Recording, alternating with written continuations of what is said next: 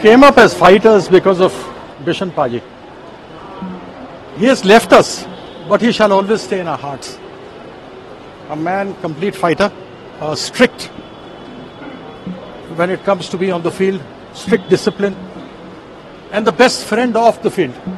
He never let you ever feel that you're a junior. Very knowledgeable man. You could talk to him on any topic. And sure, it's a personal loss to me because when I started playing my cricket in the universities, I remember he calling me and telling me that I had to play the Ranji Trophy. When we couldn't afford Gray Nichols' bat or Patrick's shoes, he was the one who gave it to me for the first time. Very magnanimous, large-hearted, golden-hearted man.